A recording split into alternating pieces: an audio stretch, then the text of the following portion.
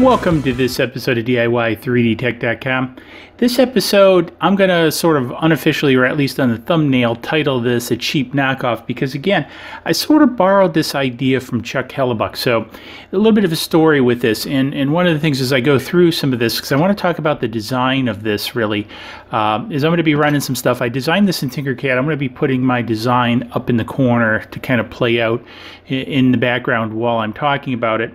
But to give you a little bit of sort of background where some of this design inspiration comes from. So one night I couldn't sleep, so watching some infomercials and got tired of the infomercials, so I decided to watch Chuck Hellebuck's channel. And so went over to Chuck's channel, was watching a couple different things, and he had this screw tray, and I'll probably put a thing up in the corner or something, or a link. I'll definitely have a link down below, where he made these trays that went on the front of his workbench and screwed into the workbench. Now, one of the things with Chuck I find, just like with the wire holder and everything else, he likes to screw things into the wall, into the desk. I think he owns probably stock in some screw company or something. I like more mobile things, but again, I thought it was an interesting design, and I'm kind of thinking, why limit it to screws or something like that? And what really got me thinking about this was when I read down below in the comments of that actual video, one of his viewers had actually wrote in, why don't you put neodymium magnets on here and attach, so you can attach to the bench, take it off. And Chuck said, hey, it's on Tinkercad or whatever, have at it. And I got thinking, why even go for neodymium magnets? Why not make it even more flexible than that? And so one of the things that I got thinking of is, you know how, you go grocery shopping and you buy like that 6-pack of Coke or something and you put it on the side of the cart, how it just kind of hangs on there, so basically it interlocks. And I got thinking, why not do something with that design that allows this to latch onto the drawer? So whether you use it in the shop, and again, I'll have some pictures up in the corner, is I thought, why not hang this from a drawer? Make it a size that it hangs off to the side. You can kind of see it up there. You can use it for a myriad of different things, actually, in this case, because what's going to happen is, again, it's going to hang on the drawer, and as you see in some of the pictures I have up there, I can typically get about 2 per drawer in my workshop, and you can see these are being used in my workshop. What I do is I've got, when we remodeled the kitchen, I took those cabinets, put them in the basement in my workshop. Naturally, the wife got the new ones, right? And so these hang on the drawers, and what I can do is the tools that I use the most often that I would keep in the drawers, I keep actually in here in front, and so I can just reach down in front, grab whatever tool, bring it out, do what I need to do, and put it back.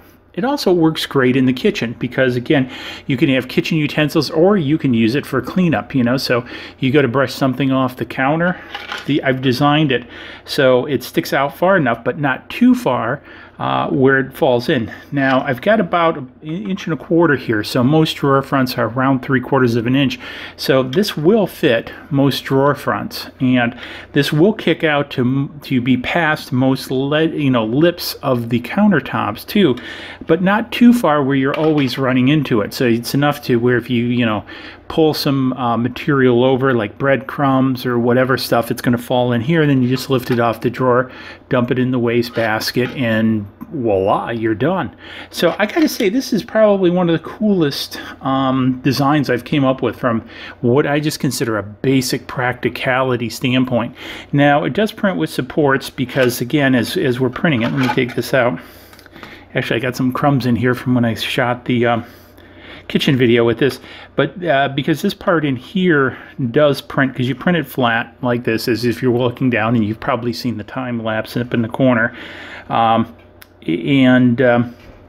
so you do need to have supports in here, and they break away very easy. I've used Cura to slice it, and I've used supports touching bed, and it just pop off, and it comes out very clean. Now, in Tinkercad, I've used some rounded edges, so the relief, and it might print a little bit of support material on the one side. I think it's this side. Actually, for some reason, it doesn't do it on this side.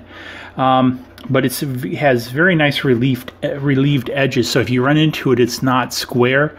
And so really some interesting design thinking that I put into this, and again, sort of knocked off of Chuck's idea. But this is one of the things I'm sharing a little bit in this video, is really because you see something somebody does, and it's like how can I reuse that? How can I make it better for a different purpose? Again, Chuck started out for his workbench, and I've now got a kitchen utensil as well as a shop utensil. Don't tell my wife I'm using this in the shop. But anyways, it really has worked out great. So I think this is pretty cool. I've got this out on Thingverse. I'll have the link down below. It will print on a 200 by 200 printer. I'm going to probably do some larger ones actually on the Creality, but I wanted the initial one to come out. Now, the other piece you can also do is in your slicer is you can change some of the dimensions on this. So if it's a little bit off, maybe for some reason you have some really thick drawer fronts, you can actually just kind of kick it out in whatever axis you have this set up on your slicer to make it a little bit bigger. Of course, it's going to make this a little bit bigger, but then I'm assuming you're going to probably want it to be kicked out a little bit more anyway because of the thick drawers.